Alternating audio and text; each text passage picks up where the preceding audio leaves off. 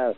I just trusted you. You just hung up on me. Well, I asked if you had emergencies. You said no, you needed a cheeseburger, so we don't take cheeseburger orders. Hey everybody, I'm Patrick Jones for Buzz60.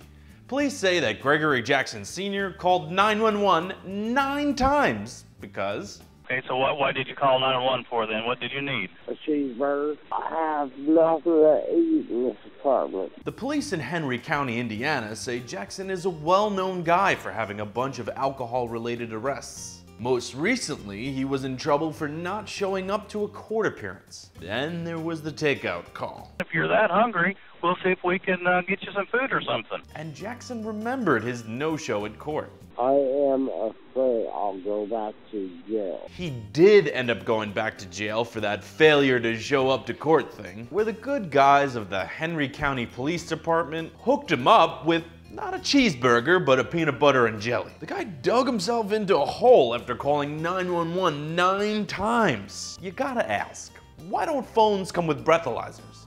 Buzz60, now you know, pass it on.